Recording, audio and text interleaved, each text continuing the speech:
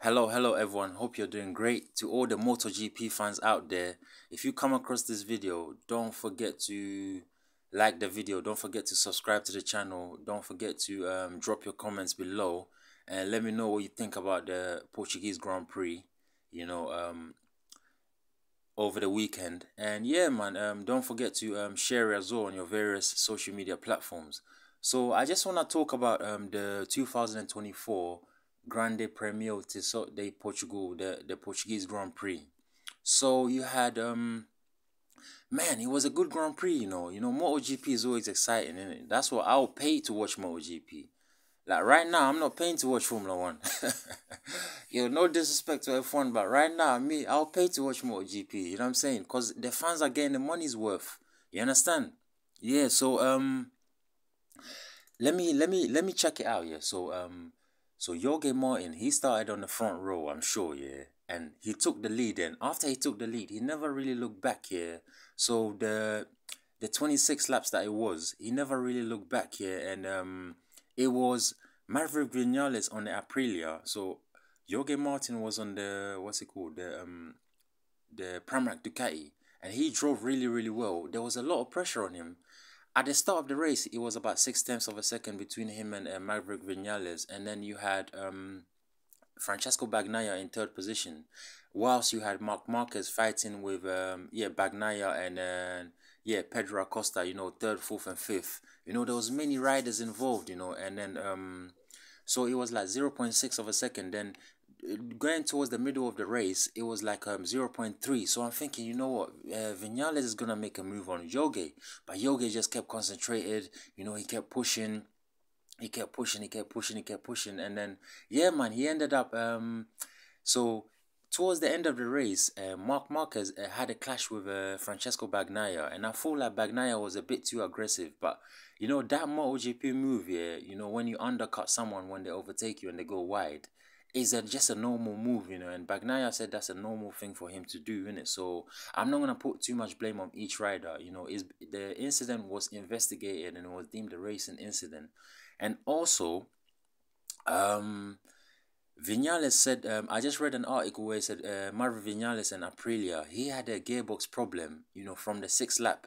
Between when he's trying to find a fifth and sixth gear, he was struggling a little bit. So with like 1 lap to go, Vinales ended up, so his problem was coming on the main straight, under braking, no, sorry, under acceleration, to get to the sixth gear. So Maverick was saying that he had struggles from the sixth lap here, and towards the end of the race here, he ended up dropping the bike here with like 1 lap to go, and that was really sad for him, yeah, because he still felt that he could have won the race here. So the result was, it was Jorge Martin, plus 25 points.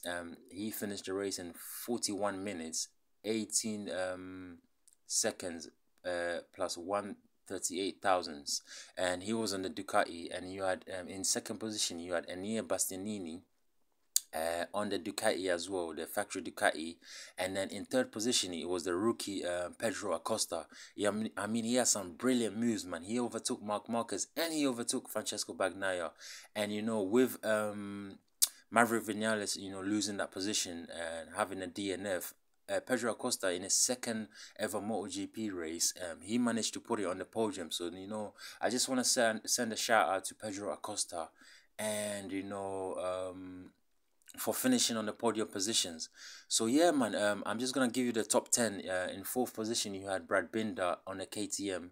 In fifth position, you had Jack Miller on the KTM. In sixth position, you had Marco Bezzecchi on the Ducati VR46, and then you had in seventh position you had Fabio Quartararo on the Yamaha. He's been struggling for the last couple of years. In eighth position you had Alex Espargaro on the Aprilia. In ninth position you had Miguel Oliveira on the Aprilia, and in 10th position you had Fabio Di Gianantonio on the Ducati. So yeah, peeps, congratulations to Jorge Martin. He struggled in the Qatar race a little bit, And yeah, man, I think he got on the podium in the Qatar race, I'm sure. And then he's leading the World Championship right now. So yeah, man, with 60 points. So congrats to Jorge Martin, congrats to Enea Bastianini, and then congrats to Pedro Acosta as well, man. You know, that was a brilliant race, man. I really enjoyed it, you know. Even though it was a bit of a formality with Jorge Martin, it wasn't that easy for him. He had to really, really push, you know, and make those positions, you know. So yeah, man, I really enjoyed the race. On to the next MotoGP race. I gotta find out where it's gonna be. So yeah, and also anyone coming across this video, please don't forget to show love to the channel. Don't forget to subscribe, like, comment, and share. Let's get this to a million 1 million subscribers. You know, I'll be so happy with that. You know, let's just keep pushing. You know, let's see together as a people if we can get to this to like 1 million, you know, subscribers. So yeah, man, peeps, I enjoyed the racing on the weekend. You know, yeah, I enjoyed the racing, man. I enjoyed the sprint race as well. And who won the sprint race? I think it was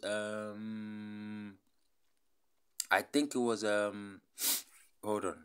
Yes, it was Maverick Vinales actually. It was Maverick Vinales that won the sprint race. But you know, I'm looking forward to big things from Aprilia this year. And you know, Vinales, I've always had belief in Vinales. Remember, yeah, Yamaha signed Vinales to replace Valentino Rossi. And look at how great Valentino Rossi is.